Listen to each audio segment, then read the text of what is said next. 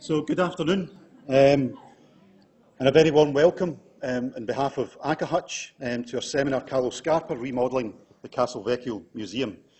And for anyone who's unfamiliar with ACA, given it's such a complicated acronym, it's the Australian Centre for Architectural History, Urban and Cultural Heritage. My name's Alan Perton, Director here at the Melbourne School of Design, and I would like to begin proceedings by acknowledging the traditional owners of the land in which this event is taking place, the land of the Wurundjeri, and pay respect to their elders and to their families, both past and present. Now, it's a huge pleasure for me to welcome Richard Murphy to Melbourne and to the Melbourne School of Design, and a huge honour to introduce Richard. I don't often, in the Melbourne context, get to talk about people that I know quite well and whose careers I've followed quite intimately as a young architect over in Scotland. Today's seminar has a particular focus on Richard's research and publication work, which is focused on the work of Carlo Scarpa. But as a fellow Scottish practitioner, I've had the opportunity to really follow Richard's career path and his buildings and experience them firsthand. And that gives me a lot of insight into the impact that Richard's had in the UK, and particularly in the Scottish context. Richard founded the practice Richard Murphy Architects Limited in 1991, and has gone on to win 22 RIBA awards, more than any other Scottish practice, a huge achievement. The establishment of Richard Murphy Architects in 1991, I feel, is significant in a Scottish context. I would suggest that Richard Murphy Architects helped to refocus a generation of young graduates who, prior to the emergence of the practice, would typically uproot from Scotland after 4 years of study and leave and go to London to finish their studies, thinking it was the route to jobs and buildings. The early work of Richard Murphy brought new hope for a generation of young practices, including my own, and a new architectural vocabulary emerged along with a growing confidence in Scottish architecture. I was in Berlin in 1991. I fled the UK after 4 years of architectural education because there was no work, and spent 3 years in Berlin. And I remember a friend, close friend, sending me an article from the AJ of one of Richard's very small domestic extensions. And the impact that small project had on a young generation, I think, is hugely significant, not talked about enough. So it's great to be able to acknowledge that. Richard Murphy Architects has gone on to deliver some incredible projects over the 26-year period, from theatres and art centres, housing, healthcare, as well as exquisitely detailed small-scale domestic work. The British High Commission building in Colombo in Sri Lanka was shortlisted for the RIBA Lubetkin Prize, and I had the great fortune of visiting the building 2 years ago on University Business. And the significance of this for me is that it's one of the few Scottish practices to build outside of Scotland and outside of the UK, so it's hugely significant. Now, Scarpa's Castelvecchio is a magnificent example of Scarpa's highly personal language of architecture. It's also an example of his incredible eye for detail and mastery of the crafting of materials. In a similar way, and no doubt what drew Richard to Scarpa's work, is the level of craft and detail that is evident in each and every building that Richard Murphy Architects deliver. The most recent example, which many of you in the audience will be familiar with, is Richard's own house, which in 2015 he moved into, a house he designed for himself in Edinburgh's Newtown World Heritage Site, which went on to win an RIBA National Award, and then the RIBA Channel 4 House of the Year in 2016. And he's kindly offered to give a talk on that down at the Boyd House tonight. Now, the focus of today is Scarpa, and this work can be traced back to Richard's academic career prior to establishing the practice. At Edinburgh University from 1985 to 89, where as a full-time lecturer in design at the Department of Architecture, Richard embarked on research looking at the restoration of the Castelvecchio Museum in Verona. And along with 3 students from Edinburgh, he measured all of Scarpa's work at the museum and drew over 80 drawings of the buildings. The survey being the first and only complete record of the building in existence. In 1987, Richard mounted an exhibition in Edinburgh, which went on to London, and then it was upscaled for a larger exhibition in Verona in 91, and then in Geneva in 92. In 1987, the Architects Registration Council of the United Kingdom awarded Richard a research grant to continue this work, looking at research in Verona, particularly into the archive of Scarpa, or Scarpa's drawings, and interviewing Scarpa's surviving collaborators. In 1998, he was commissioned to write the definitive guide to the building, and in 1990 this was published with 194 pages and over 200 illustrations and 60 line drawings. It describes the history of the building as the visitor experiences it, and it follows Scarpa's thinking by grouping his sketches into chronological sequences. Then in 1991, the book was published in Italian by Arsenale, and this formed the catalogue for the exhibition in Verona. Richard started working 2 books for Fading Press in 1992 as part of their series Architecture in Detail, about Scarpa's Venetian projects of the Olivetti showroom and the Querini Stampalia. Both buildings were completely remeasured, and the Querini Stampalia was published in October 1993. Again, it consists of 60 pages of an essay, photographs, and a complete set of survey drawings of the buildings. Now, to coincide with this publication, there was an exhibition launched at the Royal Incorporation of Architects in Scotland in October 1993, which has since toured the Royal Institute of British Architects in London and other locations in the United Kingdom, and then it was translated into Japanese and republished. In 1996, Richard completed making a film about Scarpa with the architectural filmmaker Murray Grigger, an incredible character who I got to know over in Scotland. It was commissioned by the British TV Channel 4 and the Arts Council of England. Parts of the film were incorporated into the major exhibition on Scarpa at the Canadian Centre for Architecture, Montreal, where Richard also lectured during the exhibition. Now, to bring us up to date, in October 2017, a new and massively expanded, I can lift this, incredible book, expanded edition of the original book was published, Carlo Scarpa and Castelvecchio Revisited, published by Breakfast Mission Publishing, which has been described as a masterpiece by Robert McCarter, brilliant by Kenneth Frampton, and the essence of architecture by Hugh Perman. Please join me in welcoming Richard Murphy.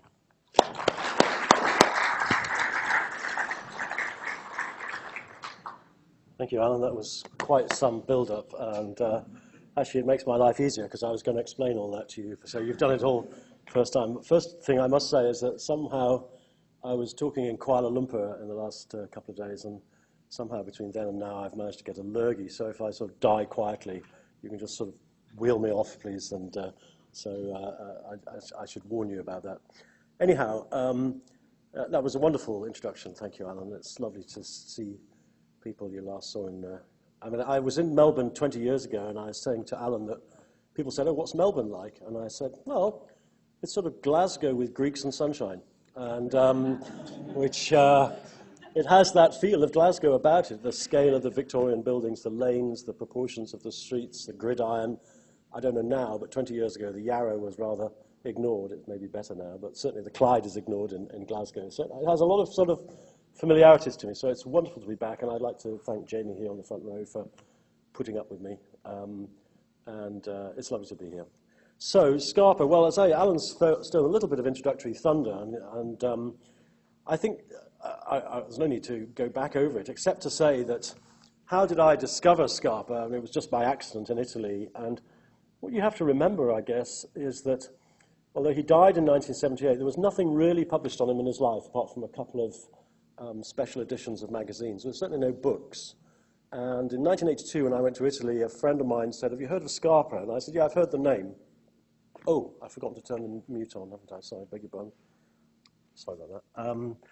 I've heard the name, but you know, beyond that, I can't really tell anything." So he said, "Well, I've heard this museum in Verona is not bad. We should go and have a look at it." So we did, and my proverbial socks were knocked off. But also, by good fortune, at the same time, the director of the museum was a wonderful man called Magagnato, who had been appointed in 1956. Directors hang around a long time in Italy. And he had appointed Scarpa in 1957. And he was still there in 1982. And he had put on an exhibition of Scarpa's drawings in the Sala Borgian in the museum. So one had the double experience of experiencing this extraordinary building, the like of which I'd never seen, and then going into the exhibition and then going backwards between the exhibition and the drawings. I think every architect, when they see Scarpa's drawings, think, how peculiar, what weird drawings they are. I mean, they're not finished by any manner of means, and they're sort of strange sketches full of scribbles and details and things. They're quite difficult to understand. So I went back the following year with some students, and this time I talked to Magagnato. He didn't speak English, and at that time I didn't speak Italian. So we had this difficult conversation in sort of schoolboy French. But he told me then, quite a lot of things, but he told me that there were no definitive drawings of the building because of the way Scarpa worked. So at that time, I suppose, as a practicing architect, I was interested in detailing because that's the thing that first hits you about the building. So I thought it'd be quite interesting to do this survey, if only to have a sort of source book of Scarpa's details, not quite realizing what I was getting into. So I had to wait before becoming a full-time academic, and then, as Alan said, took 3 students off, and we did a big survey. And there was a wonderful Italian architect I know called Tommaso, and I was there in the museum the following summer drawing away these pencil drawings. And he looked through all 80 A1 sheets and AO sheets sometimes, and it's all hand-drawn, of course, in those days. And he said it's un progetto titanico. I said, yeah, it's sinking me. But anyhow, it's been a very it's been a very interesting story to concentrate one's ideas on one building in a way, and to go back. 4 years later, I realized the original book's out of print and out of copyright. And the publisher had made a real mess of it, and it's all black and white. There weren't decent photographs, and there's quite a few drawings that have been discovered since. So I thought, we'll have another go. So it's now grown arms and legs, and it's twice as big as the previous book. But I think a friend of ours in Scotland came to see it the other day in my house, and he spent some time looking through it, and he said, Richard, I think we can be sure that there will never be another book on the Castelvecchio. That's it. So if you want to find out about it, that's the book to buy. Anyhow, I suppose the big question I wanted to ask before showing you things is, why was Scarpa not really known about in his lifetime, except to a few people? And why did it take such a long time for his ideas to spread? And actually, why today there are more books on Scarpa in that period since 1982 than any other architect? The last time I looked, there were 50 books in the bibliography. I mean, more than Foster or Zaha or anyone, really. So that's quite an extraordinary thing for an architect who actually didn't design very many buildings. You can probably almost count them on the fingers of 2 hands. He spent most of his life doing exhibitions. So it's kind of conundrum, isn't it, really? And I think during his life, he was not thought of, certainly in Venice and in the Venice School of Architecture, where he used to teach. He wasn't a qualified architect, which was a problem for him throughout his life. But he wasn't thought of mainstream because he was a Venetian, he enjoyed craft, and he probably had sort of rich clients. And in the time of sort of like 1968 and all the student problems, he was considered an anachronism, or worse, actually, and he was shunned sometimes in the School of Architecture. So he just ploughed his own lonely furrow, if you like. And I think the reason now is that people are looking at him. First of all, I think photographs, I'm sorry to say, are a very poor way of introducing you to his work, because you need to hear it. You need to hear the water. You need to see the sunlight go across textures of stone.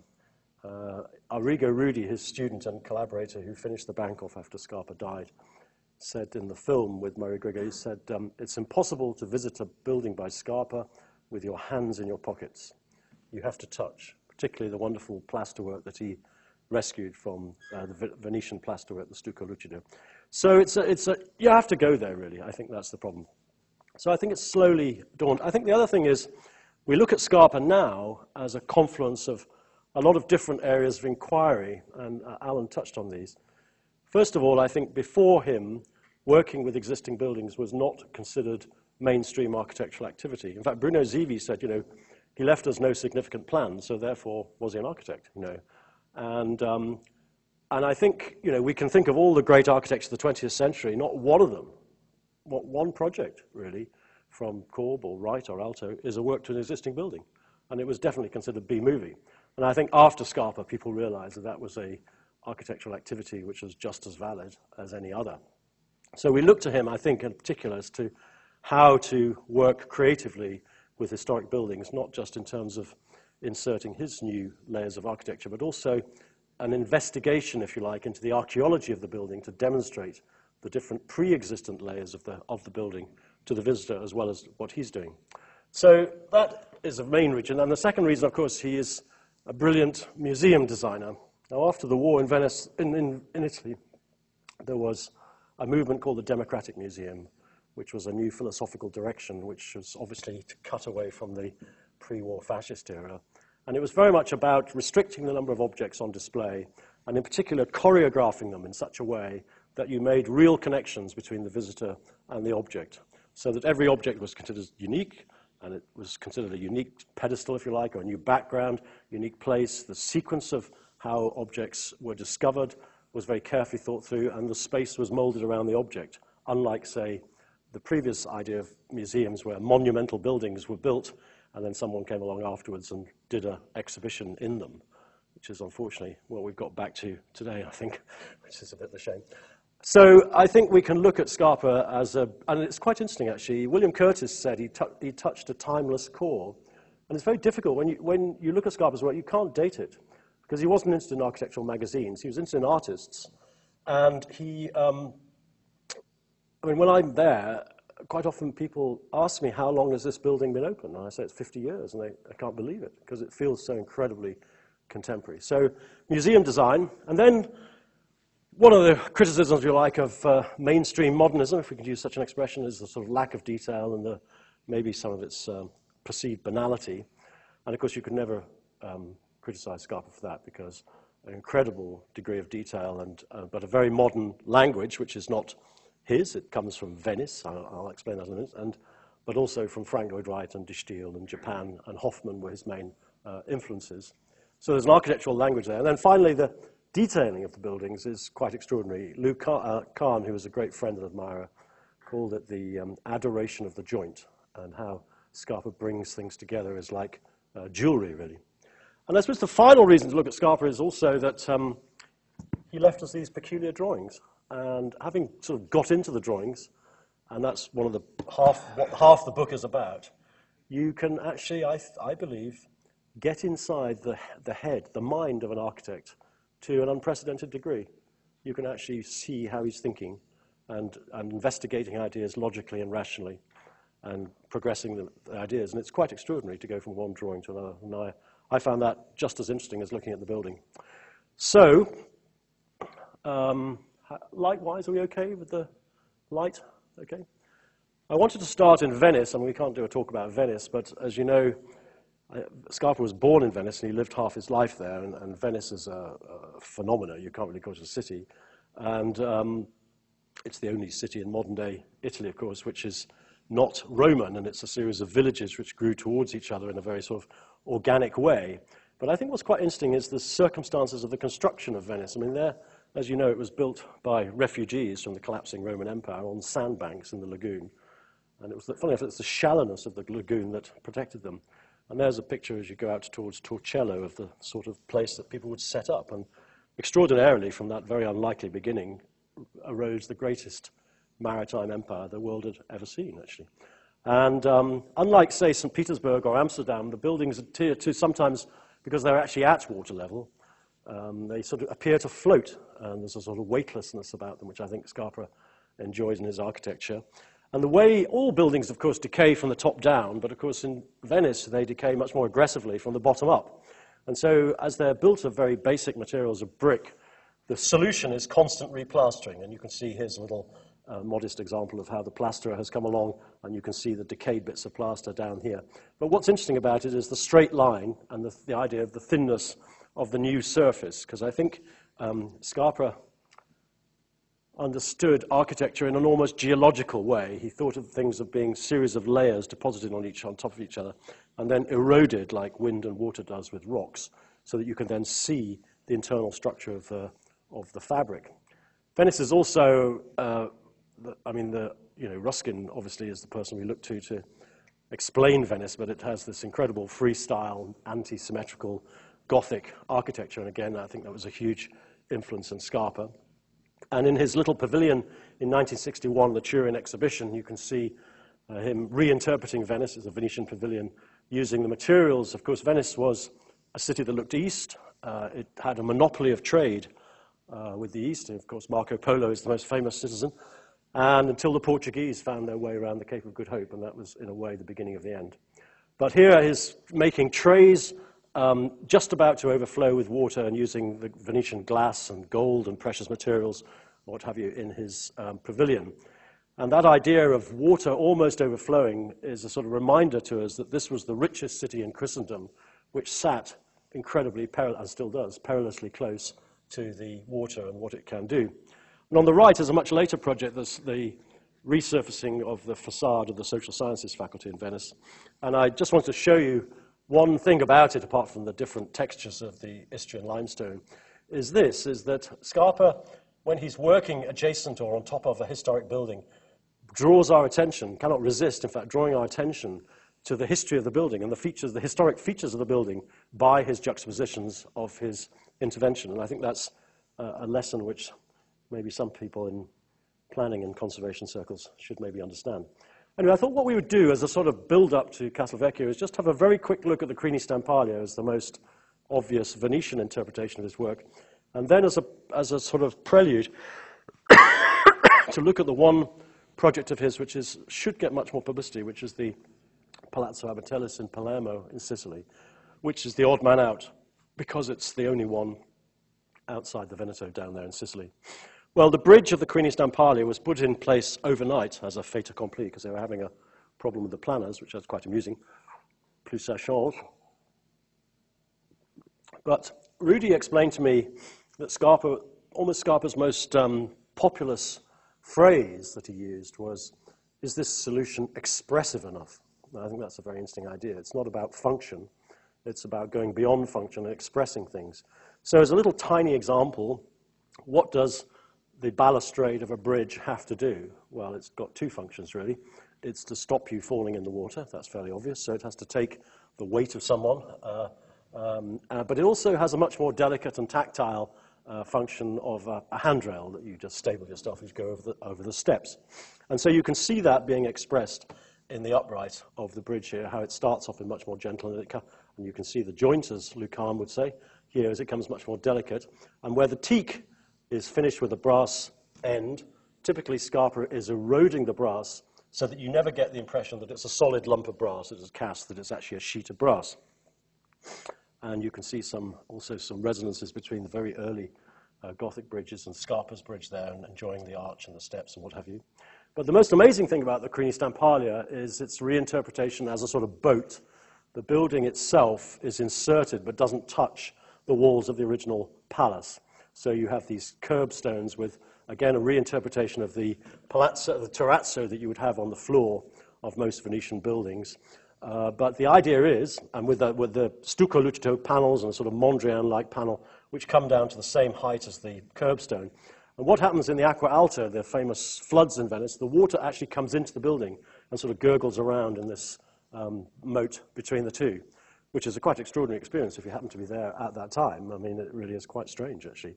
But it's a wonderful reminder that it is like a little mini Venice on its own. And you used to come in over the bridge and come down and step into this boat before Mario Botta wrecked it and took you in another way.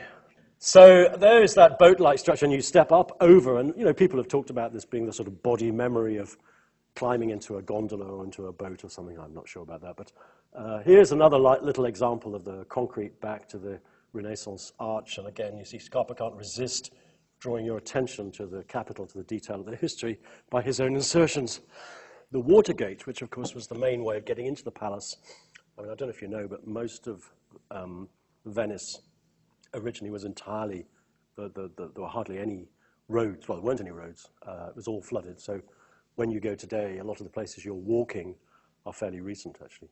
So everyone would travel by water within the city, and that's the Watergate. And he invented these wonderful gates, which probably have some sort of Moroccan or Islamic sort of origins. And then, again, the expressive idea of climbing a staircase, and one step after another with the water draining down the cracks, and then stepping up and over into the sort of metaphorical boat of the building.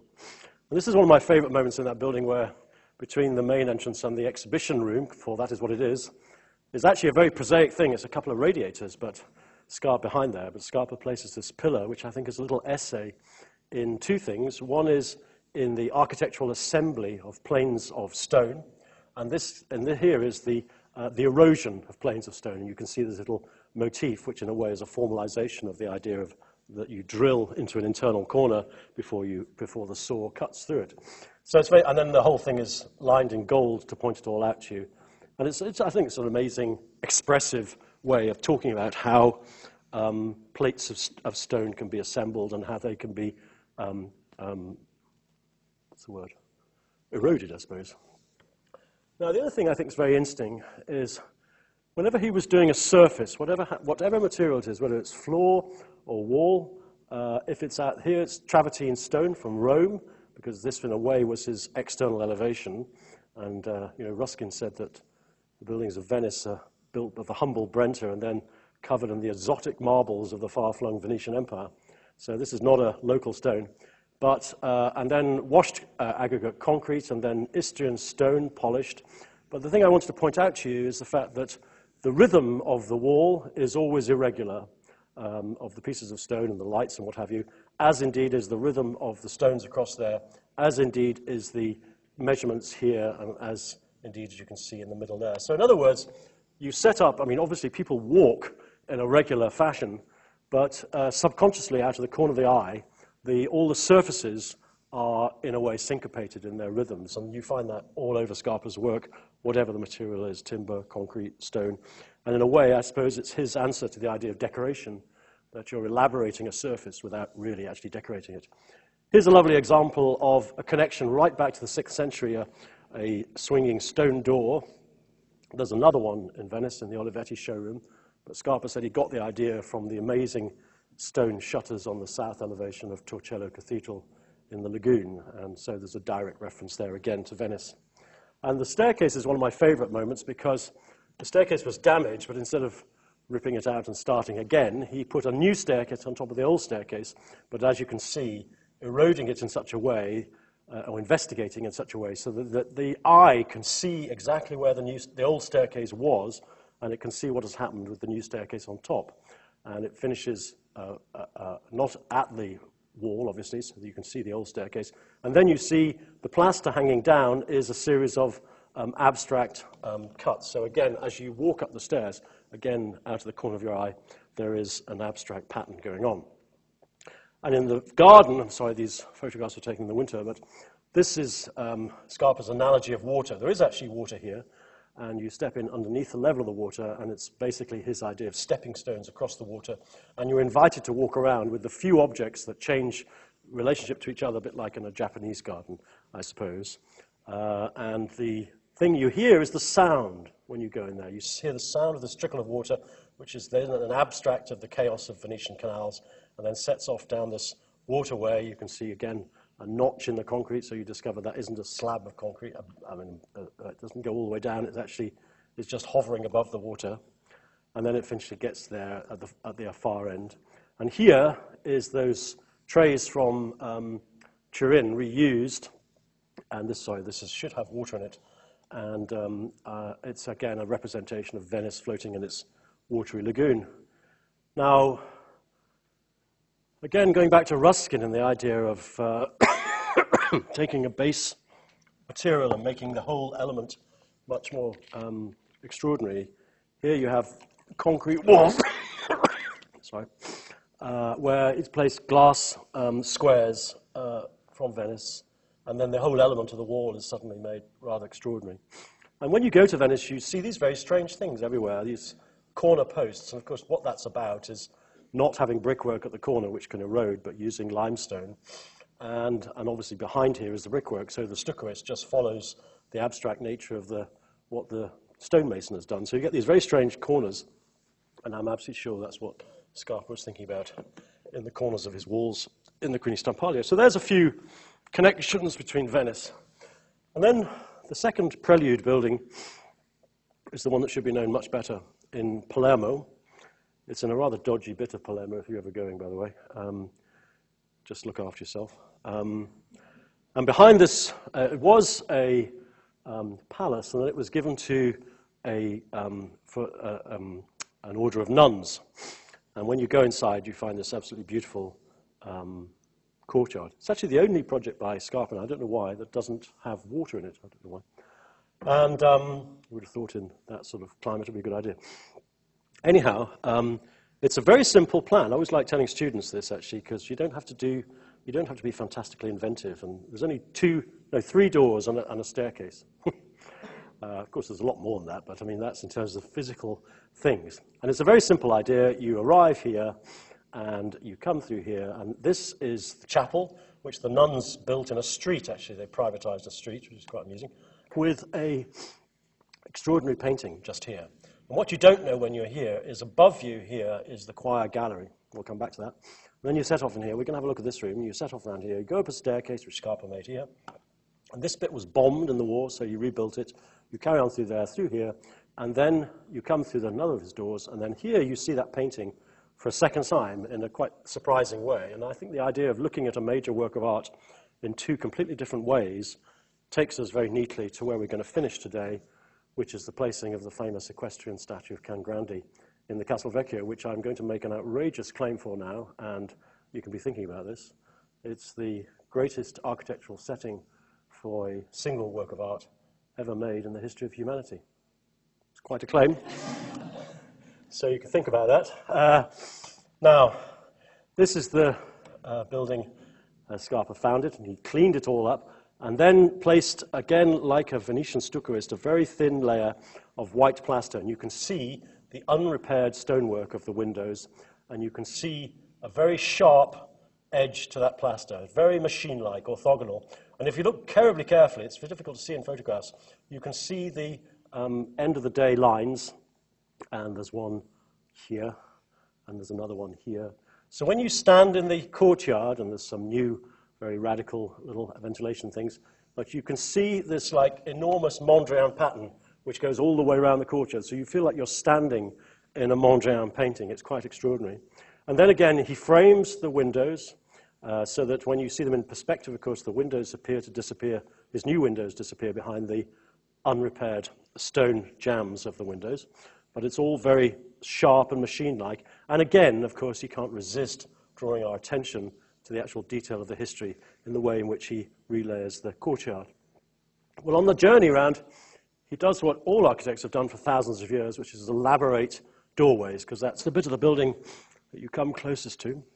So again, here's this stone in a timber frame on a brass. So it's a clever way of focusing our attention on tiny things. And then you walk in and you see this amazing painting, which I won't stop. Incidentally, the drawings, this is always good news for students. There was a student who wanted to do some research, and he went down to Sicily, and he pestered the museum, and pestered them until they let him go through all their drawers and discovered 100 drawings by Scarpa. So then he wrote a book. So it's still possible to find original things. That's quite interesting, isn't it? Anyhow, I mentioned the room in the northwest corner. This is the Verona room, and I think it's one of the most beautiful examples of Scarpa's museum philosophy. You enter, and you see this bust of Eleanor of Aragon, and there's only one window, and you see, of course, the light on the silhouette of the bust, the pedestal, and placed against a green stucco lucido. You see, can't resist that moment, can he, of the interaction with the history. And, of course, you're drawn towards it. And as you're drawn towards it, the green plaster screen continues to accompany you. You'll notice also it's never symmetrical. And as you go, then you look back at where you've come, and there are two more busts here. One always at eye level, incidentally. Figurative sculpture is almost always at eye level. Or if it's not, it's because the figure is looking down or looking up. So on a vertical and a horizontal contrasting support, and the blue is, you find blue flecks in the Virgin here. So it's a marvelous way. He then pushes you back around the room. So I like to think that it's the difference between being an observer and being a participant, that you participate in Scarpa's designs, and he pushes you around. And as you leave that room, Eleanor of Aragon follows you down the enfilade, and the next thing you come across is this Virgin child, and again, a special pedestal which points out the extraordinary carving on the rear of the statue, and on it goes. There's the staircase, and there's the new wit, which he built in such a way that it crashes into the history, which I think is quite amusing. And then the one other room I want to show you is the Antonella da Messina painter. This is the Virgin as it was originally displayed, and these are some of the drawings that the student discovered. You come in here, and Scarpa places on a 45-degree freestanding screen. There is just not in this drawing here, actually, an altarpiece, which you see in sort of 2 dimensions. But having turned you here, you then realize there are these saints which are sitting on panels which are hinged. You get to here, and then you see behind another saint. So you go behind the Virgin, And then you see the altarpiece from a different angle altogether and realize that it's quite three-dimensional. So here we go. There is the Virgin, and there are the three saints, which are hinged out from the timber paneling. And then from there, you then go to the final saint there. And this is what you see as you come into the room. You see this almost as a two-dimensional object with a plaster screen behind. And then, of course, as you go there, you realize it's extremely three-dimensional. It's a little game, if you like, but I think it's a game worth playing to point things out. And as you go through the door behind you, then you get the shock of your life, because then you see this amazing. Actually, there doesn't seem to be much health and safety problems in Sicily, by the way, does there? But apparently, Scarpa said, because he had problems in Verona with handrails and things, and he said, you know, we Venetians managed not to fall into the canals. Why can't you Veronese not fall off your staircases? Well, it didn't do any good. But here you see this amazing painting from a new angle, which you weren't expecting. It's a total surprise. And you not only see the painting, you see people looking at the painting, and you kind of have that sort of funny feeling of being sort of privileged, that it's now a private conversation. It's your sneaky view of the painting that she hasn't got, you know. And so it's a much more personal moment. And I'm absolutely convinced that that idea fed eventually into the design of the Can Grande in Castelvecchio. Well, here we are in Castelvecchio. And I think what's interesting about Castelvecchio is there are 4 eras of history before Scarpa ever arrived. The most interesting thing is that this wall here predates everything, because that used to be the edge of a city wall that went all the way up there. And there it is in the other direction. There is the city wall, and it went right through there. And what happened was very interesting. There is where most of the museum is now, and this bit here, the Regia. This is the Torre del Mastio. That's obviously the bridge, and there are 2 courtyards, and you come in here. Okay, I won't labor the history. This is the Roman wall. This is the wall I've just been talking about, known as the Comuni wall, and it dates from when Verona was a free city. But then the Scaligeri captured the city, and they pushed the wall way out. And this interesting map shows you how much agriculture there was actually behind the city wall. Castelvecchio is here. And a lot of the Comuni wall was knocked down. There's a diagram of that. But what actually happened was quite interesting, because they were clearly nervous, if not paranoid rulers, because this was not a place for the citizens to retreat to in time of attack. But the whole defensive thrust was against the citizens, in case they revolted. So this is an outer military court. This is that piece of wall. This is a private bridge. This is where the palace was. This is an inner courtyard, and that's the great Torre del Mastio. So if that fell, you could retreat to here. If that fell, you could retreat to the tower. And if the catastrophe happened, you could escape across the bridge. So pretty paranoid, actually. And interesting, though, because in 1797, the French arrived and defeated the Venetians. And in fact, that was the end of the Venetian Republic, actually. But very quickly, they had to fortify the castle from Austrians. So they finished off the courtyard and then built an L-shaped barrack block in 1806. And that is now where most of the museum actually is. So the museum, the castle, then was facing this way against the Austrians. And then, so we've already got the Comuni wall and the Scaligeri, and then the Napoleonic. Now, this is that L-shaped barrack block as left by the Italian army in 1923, when after the First World War, the boundary with Austria was pushed way back into the Alps, so Verona was not considered a frontier city anymore. So it was given to the city museums. This is the same facade in 1926 as that. Quite radical. One of the first examples of architectural salvage, because all the door and window surrounds came from houses that had come down in a flood in the 1890s. And not much is left of the original facade, as you can see. And the 1926 museum toured the building in such a way, I won't bore you with the exact way it went, but the main problem was that you had to go right over the top of this road to the bridge, which by this stage had been given to the citizens away through the castle. So the castle was sort of bifurcated by a road, and it made it a very awkward circulation. And the whole interior of the castle was sort of Gothicked. It was given a sort of fantastic fantasy, and Italians love dressing up and it was almost as if you went in there. Actually, Timothy Clifford would have loved it, actually. you know, you went in there almost at the whim of the imaginary aristocrat who was living in the castle. That was the idea, I think. But they had great parties. And so Scarpa changed the circulation system to come in here. And then, very excitingly, he discovered, with Magagnato, a gate in the old community wall that nobody knew about. And I always like to think, you know, I don't know how many practicing architects there are in the room, but discoveries on site are usually a pain in the neck, aren't they, actually? But on this occasion, it was a wonderful opportunity for him to completely change the circulation. Magagnato noticed this doorway and a print that had been closed by building the bridge abutment, the bridge approach. So they excavated and found it. And so they then persuaded the city council to raise the approach road, very crudely out of concrete and steel, and displayed the original Scaligeri approach as well, and made this entrance through what is called the Porta del Morbio. I think what's significant about that photograph is the slice of light between the bridge and the 13th, 12th century wall, because that, in a way, represents the beginning of a strategy that Scarpa was developing for the whole building.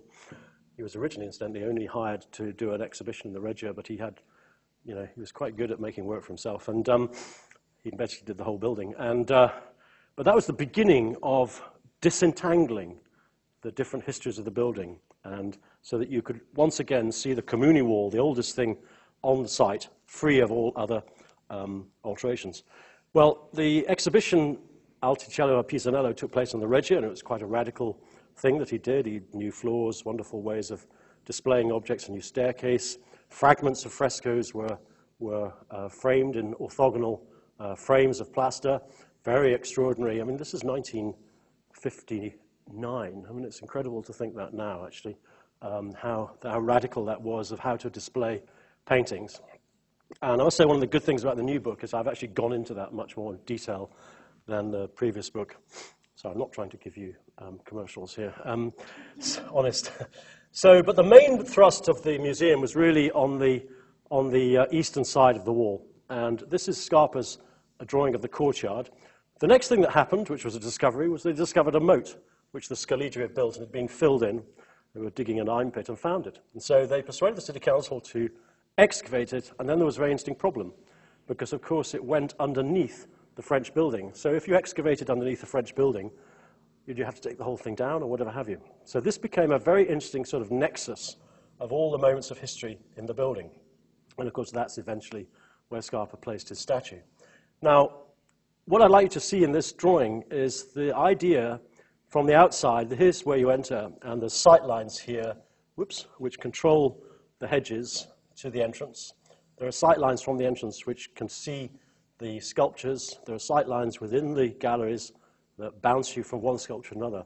In other words, the point of the drawing is that Scarpa was thinking of everything at the same time, thinking about the whole arrangement of the courtyard and the actual detail of the exhibition and how it unfolded as a series of, if you like, pictorial moments developing in space. I think that's very fascinating.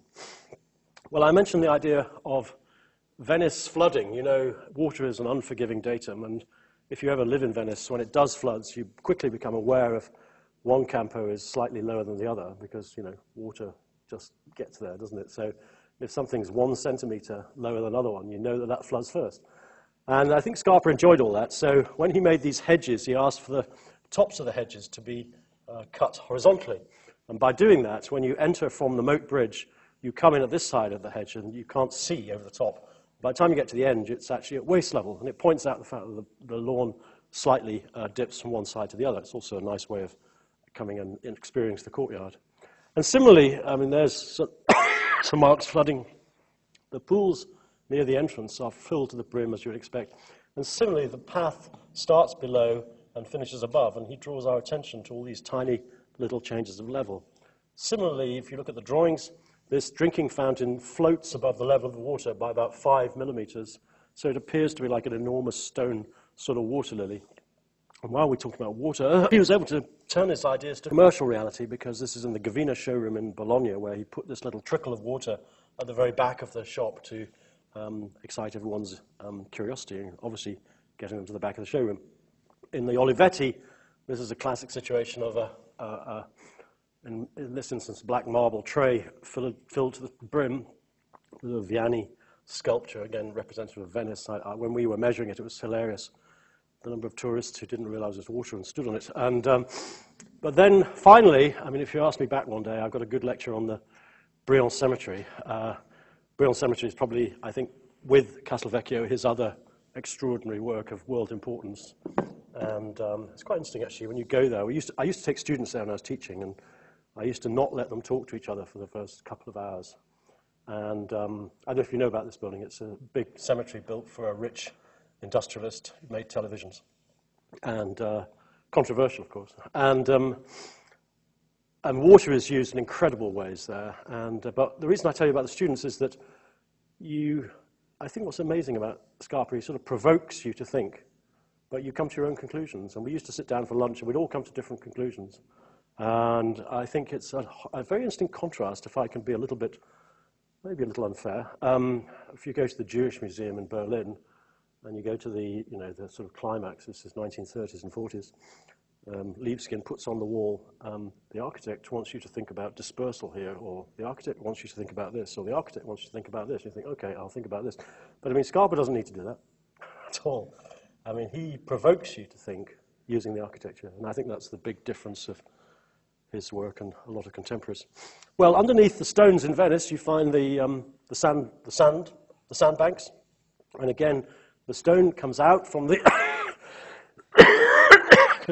gallery and just sort of comes to an end, sort of grinds to a halt, if you like, and underneath it is the gravel. So there's a gradation of detail from one side of the courtyard to the other. Now, I mentioned that facade, which, of course, is totally false. It was also symmetrical, and it was a real conundrum for Scarpa what to do with it. They couldn't afford to knock it down and start again. So he starts attacking it, and you can see with these drawings very strange ideas of moving windows around, very odd. Some windows just disappear. There's a big square window goes in here. This bay has already been thought of as a place for the Castelvecchio at the Can Grande. But this drawing is probably the most interesting, I think, and is closest to the reality. You can see, first of all, two things. One is he took a line for a walk here, like that, and like that. And that means that all the windows which are symmetrical around this point suddenly end up in very uncomfortable relationships with each other. And that idea, this is speculation actually, is that was going to be glazing. And so the wall would have been sort of detached from the function of holding up the roof. Very radical, but I think Magagnato, on one of the few occasions, stayed his hand. But the other idea, which definitely did happen, is that the idea of an internal screen. So the screen comes out and beckons you in here. It reappears the Sacello. It blocks the Verona entrance in this loggia here. It blocks this, and in this drawing, it becomes the wall to support a very extravagant viewing platform towards the statue. And then vertically, there are a series of Mondrian-inspired steel and glass windows which disappear into the shadows and go upstairs to the windows above. So you can see in that photograph maybe the idea of the two juxtaposition. They don't really have nothing to do with each other, and that's the whole point. And you never see the join. So they're just there because the jambs are, I'm using Scottish building terms here, aren't I, Alan? I don't know if you know what I'm talking about, but I suddenly realized Alan will translate later. So the jambs are angled inwards, so the facade itself appears very thin and insubstantial. So there is the facade today. And that wall, if you like, springs out of the geology of the prune stone, which I should mention, Verona is blessed by having the most amazing local stone called prune stone. It comes from the village of Prune, and it's semi-marbleized limestone. It comes in lots and lots of different colors, and it has the best pavements in the world. I mean, it's just like walking on magic, actually. It's a wonderful place. Anyhow, so the screen, this is a bit dirty, it's been cleaned since then, but it comes out of the sort of, you see the man-made, and then you see underneath the thin veneer of the man-made, the reality of the geology underneath. And then it pops out again in the shadows in the form of this incredible box, the Sacello, which is a cube, which is decorated in cubes of prune stone of different colors, within which are squares of smooth prune stone. And you can see Scarpa investigating how it should all sit on the ground. And that's really all about setting up an air of mystery, I think, but also setting off the sarcophagus, which he sits immediately adjacent and enjoying the material that it's also made out of prune stone. I'm not going to talk in detail about all these drawings, but you probably get the idea. They're absolutely scattered in sketches and things, which once you start looking at them, it becomes absolutely fascinating. There's the central loggia, which of course is fascinating to see in parallax. Scarpa's placing of these three saints in their niches within the oh my God, that photograph's the wrong way around. I just realized, I'm sorry about that. Never mind, but it's within the three arches of the loggia. And you see how the new terrace submerges the base of the column like a sort of layer of volcanic ash or something, and you just see how it's like a new layer horizontally there as well. So there is the effect of the new screen on that central bay. And then finally, this window here. Again, Scarpa can't resist the expressive idea that the screen has to do something to set up a sort of tension with the old. And it's interesting, actually, if you look at the windows on the east elevation, where there's nothing to go vertical to, Scarpa makes them much more horizontal in proportion. But again, the same device of disappearing into the shadows behind the original is employed.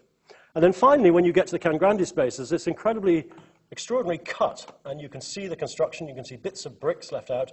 But most importantly, I think, is the conceit that what he thinks of as solid matter, the poche, if you like, is not really like that. It's actually made out of, if you can imagine, a series of preformed laminates. It's made out of a sort of sedimentary rock, if you like, or sediments that all get cut and come to a sort of grinding halt in a different place. And I think you can see in his sketches, whenever he cuts into the wall of the castle, it quite often is sort of zigguratted in such a way to give you that impression. Of course, it's completely nonsense. It's not like that at all. It's just a solid stone wall, but it's an idea that it's made out of planes.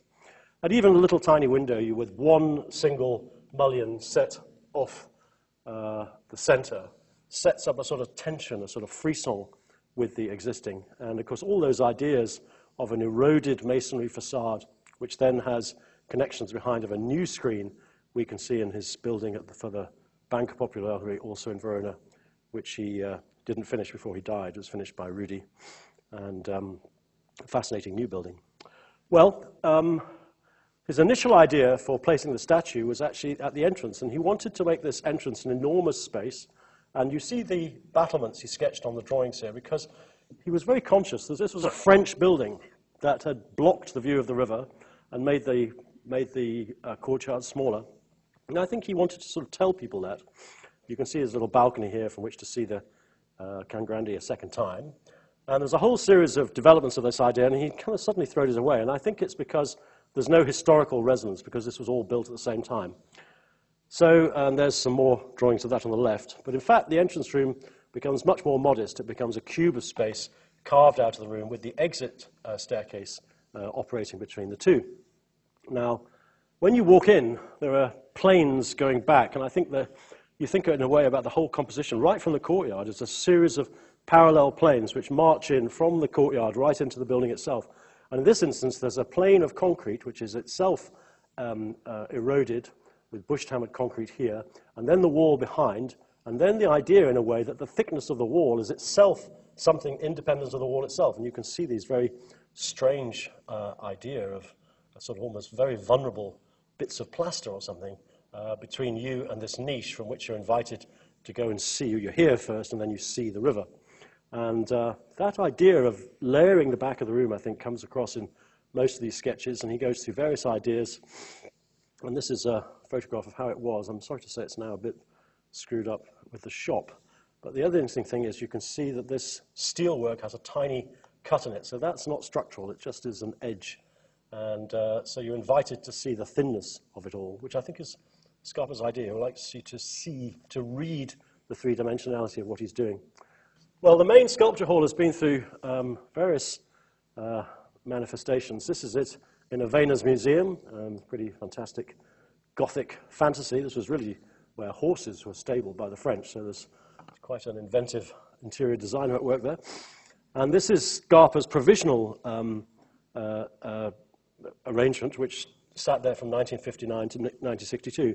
Then with more money, they completely changed the downstairs, and it becomes an exercise in an extraordinarily beautiful and orthogonal floor, where, again, none of the dimensions repeat in any direction. The floor, Scarpa told us, was analogous to water. Again, the concrete is analogous to water spreading over its rim, a little cascade here. But the idea is, again, to have a contrast between that and the deliberate roughness of the original room. In fact, here's his pragmatism. This used to sit as a threshold stone, prune stone, and he had it raised up one day, and he so liked the underside of the roughness that he raised them all up and had ones to match on the other side as well to contribute to the roughening up of the interior against this incredible sort of, it becomes a series of coordinates, if you like, where the sculptures are incredibly carefully placed. There's our pencil drawing of whatever it was, 1622 or something, I can't remember when he did. And, but what I wanted to show you about that is you can see it's all orthogonal, but the interesting thing is that the river wall isn't. So that when you get typically here, for example, and also here, you can see a tiny trapezoid of space. And that, again, points out to people who would never otherwise notice the nature of the river wall. And there, in fact, is that moment. And there's the sort of idea of the cascade at the entrance.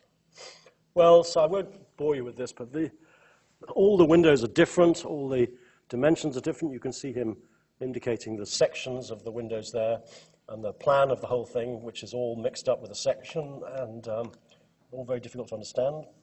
He drew on anything that came to hand, photographs, and enjoyed. Look at the fantastic contrast between the sort of sharpness of the steel, the timber opening windows, and then behind the Gothic windows, and amazing patterns they set up.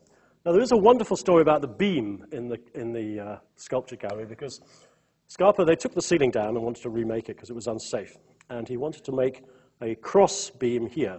But his engineer, Magagnato, calculated it needed to be 600 mil. And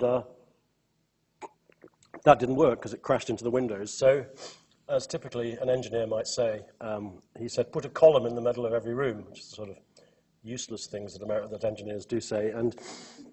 But from that, Scarpa realized that if he took point support there and transferred it to a steel beam, he could have his very shallow cross of concrete beams.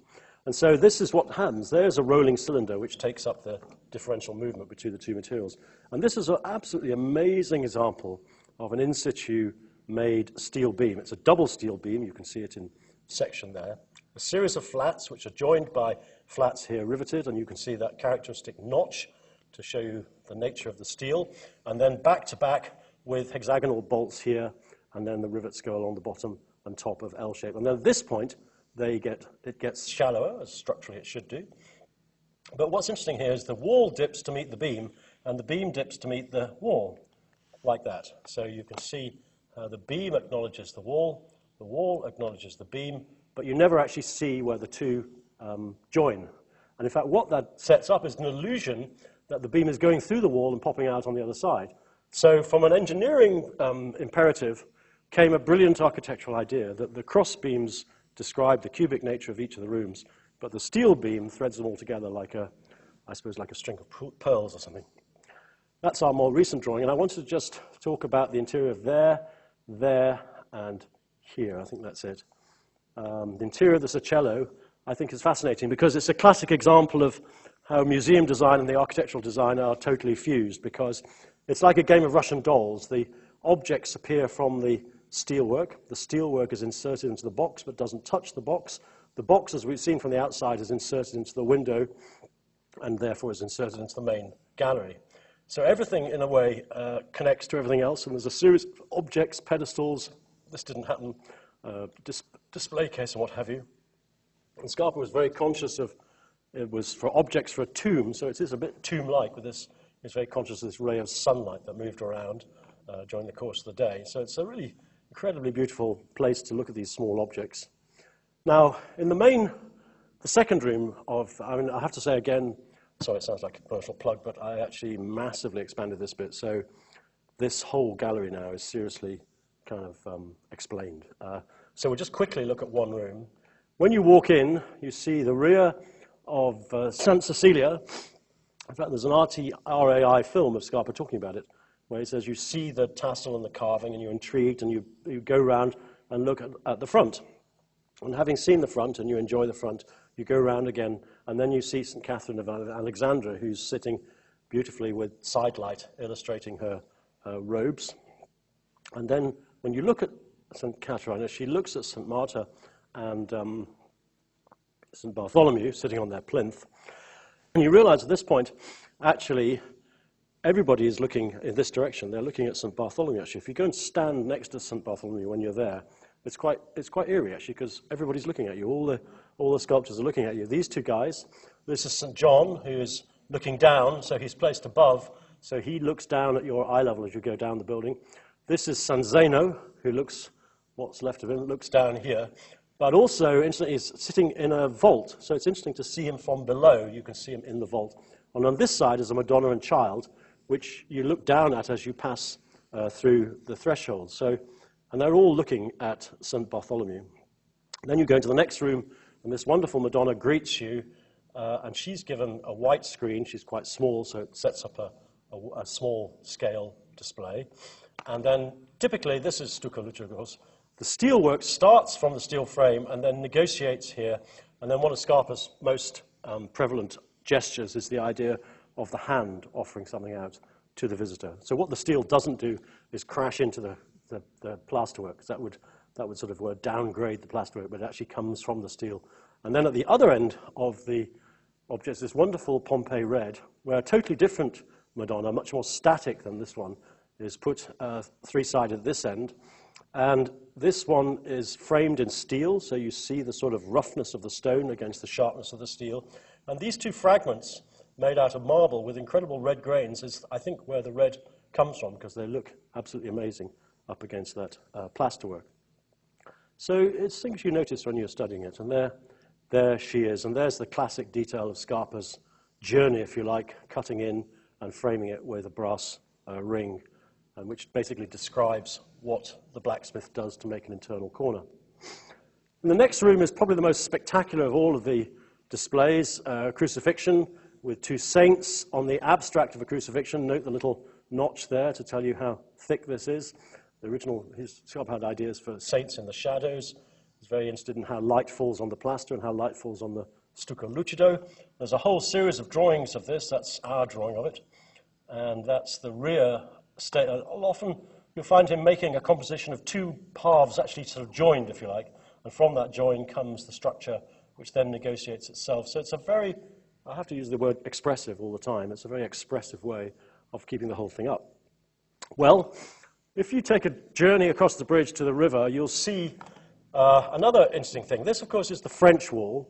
That's the Scalidri. So 500 years separate this and this and this and this.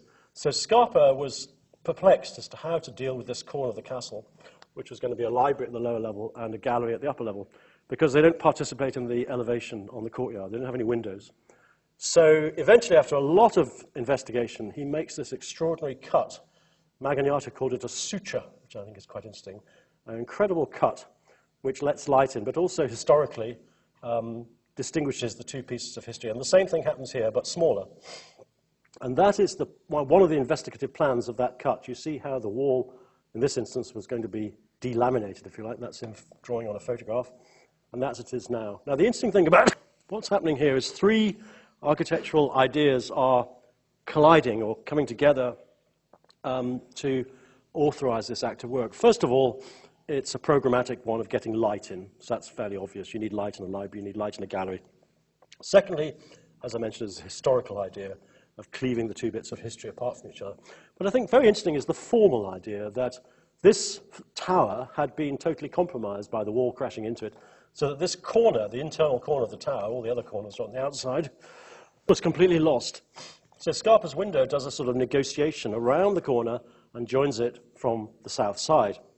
And similarly, well, there you can see the idea. In fact, there is the corner of the tower on the outside. And upstairs, he does the same thing, brings the tower into the Sala Verona, but there's a little tiny bit of glass here that you can see it carrying on down to underneath.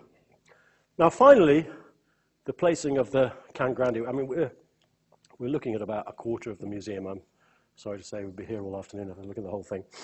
And here we, as I mentioned, the problem of the moat. And the moat kind of carried on underneath the building. And what Scarpa did was incredible. It was a sort of extraordinary creative compromise. And you can see the moat disappearing under the French building. And so the moat is semi-excavated, and the wall is semi-demolished, and you can see where it originally was there. So in your mind's eye, you can see what's going on. But the idea is introduced to you by a window in the floor in the last gallery here. So you look down and you see the moat, and you think, hello, what's going on here? This is quite interesting as an exhibit. It's actually a very incredibly beautifully detailed, I mean, Lou Kahn was absolutely right, wasn't he? The adoration of the joint, it really is quite extraordinary. This is actually one of Scarpa's full-size drawings there. And I love this drawing because this is the Napoleonic grand staircase to get his soldiers up to the battlements, which they knocked down. And fun enough, they did that in 1963, and kind of ironically, ICOMOS was founded in 1964. And you know ICOMOS, the Council for Preservation of Historic, whatever it is. And they've had various pronouncements ever since, and I'm pretty sure that had it been later, Scarpa would never have got away with demolishing that staircase, but he did anyhow. But the other interesting thing about this is that this is him sketching on his vague ideas. He had the confidence in both himself and Magagnato. They knew what they were doing, this had to go, but he didn't actually have a clear idea of what he was going to do, which when you think about that today is quite absolutely extraordinary. Now, what's amazing about this space that's created, it's created as much by demolition as by creation, if you like, that it brings into this space elements of the castle as backgrounds to the statue. Most obviously is the gigantic presence of the Torre del Mastio, which is now brought in through this cut. You can see again the roof just expressively, all structure is always bifurcated, by the way. The structure comes and points just onto the walls, a very expressive gesture, keeping up the roof. And you can see, of course, it's cut back in an orthogonal way, so again, we appreciate the gradual curve of the communal wall against the orthogonal. And if you look at the underside of this very oversized bird's nest structure, it's made of a series of truss rafters and purlins and one beam. Now, when you make an orthogonal architecture, if you put one thing at an angle, it becomes incredibly significant. There's that one beam holding up the ridge beams. And then you look and you see these are regularly spaced, but these have been pushed back and bunched back. So it's an idea, I think, an expressive idea. Not only has the roof been cut, but it's been actively pushed back more on one side than the other to let the light into the statue, who sits, of course, asymmetrically underneath. And there you can see again the horseman, and the new roof is sliding under, again, into the shadows of the Roman tile roof. There was an idea for glass as a third element, which never actually happened. And there you can see it from the top of the tower, just putting its hand on the battlements. And at the bottom side, the floor doesn't quite touch the walls anywhere, so you have this sense of the underworld going on. And then at first floor, you are channeled through a very narrow new opening in the comune wall, down a staircase, and then you suddenly realize, you see this amazing staircase opposite, which is another fantastic example of Scarpa playing with the idea of stepping up a stair. And this is a beautiful moment placed asymmetrically. It's typically a step held out to invite you to walk along the battlements. And actually at that point, you can hear and see the water on the bridge abutment. As you go down that staircase, incidentally, I won't show you today, but an incredible series of framed views, both of Verona and of the castle, which is, I think, absolutely not coincidental. Well, I mentioned Scarpa's ladder stairs, which they're called. They're quite fun. This is a naughty one, in case you hadn't spotted, because it goes left, right, right, left, left, right, right, left. This is one in the Brion Cemetery. Here's one in the Crini Stampaglia. And there's the view down towards that staircase, which crashes through the commune wall, these huge lintels up above. And similarly, staircases, the exit staircase, where Scarpa places, just like in the Crini Stampaglia, the screens hang down, but there's a 5mm gap between the screen and the stair itself.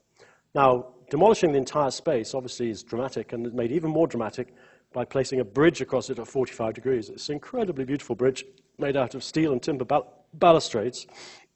Again, no piece of timber is the same width as its adjacent one. And that resonates with the timber screen here.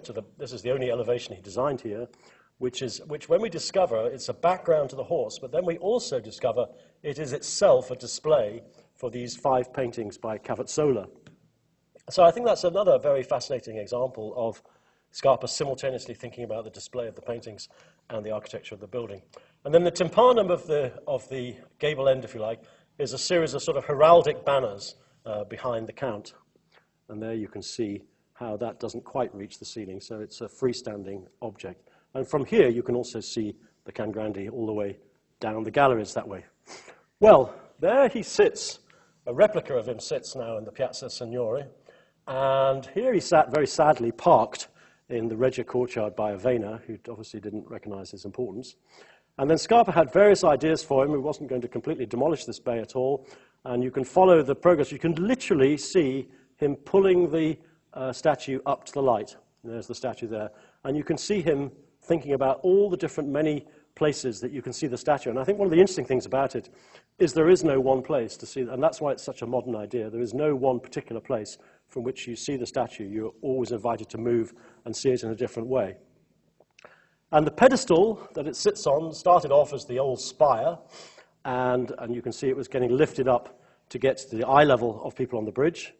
And then that was thrown away, and a double column idea with the horseman looking out was employed with a very big viewing platform. And then Magagnato said that Scarpa, almost in an afternoon, decided the solution had become too elaborate, and he developed this concrete pedestal, which again offers the statue out as on a hand and turns the statue inwards to the space, as you can see here, and you can see him sketching the skylines.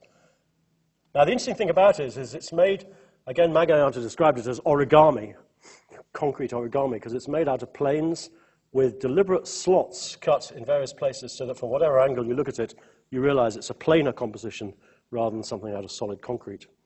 So there it sits almost as a two-dimensional object against the shadows, framed by the Porta del Morbillo here. Incredible light playing on the space during the course of the day. This is a steel viewing platform that Scarpa made, which I'll come back to in a second. As you come out of the space, you see it in spiky silhouette, just as you would have done in the Piazza Signori many years ago. The shadow of the statue moves around on a sunny day. And I think this drawing in particular, that's our drawing, but this drawing is a particularly beautiful example of Scarpa's idea of museum as a single one-to-one conversation between the visitor and the statue on the viewing platform. And I think as you move, the background moves constantly. So here's the statue against the Comuni wall, there against the moat, there against the roof and the Torre del Mastio.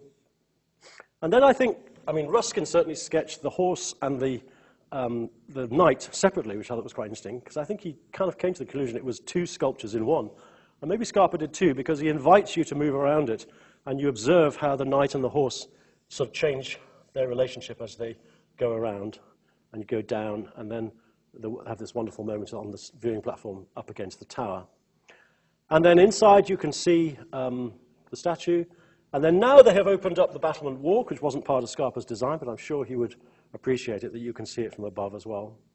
And of course it creates a fantastic theatre. I mean, when we were working in the space, measuring it and what have you, nobody could just walk through, no matter who it was. Everyone stops, gesticulates, talks, investigates it. And so I think Scarpa created incredible connection, if you like, between people and the statue. So there it is, and final slide is, there you now see it from the battlements. You can see the moat, you can see the hills behind Verona, you can see everything there. And I think what's brilliant is, again, it pulls three things together. Museologically, it sits at the fulcrum between the two sides of the museum, which I think is brilliant in itself. Secondly, it exploits that tight knot where all the histories come together.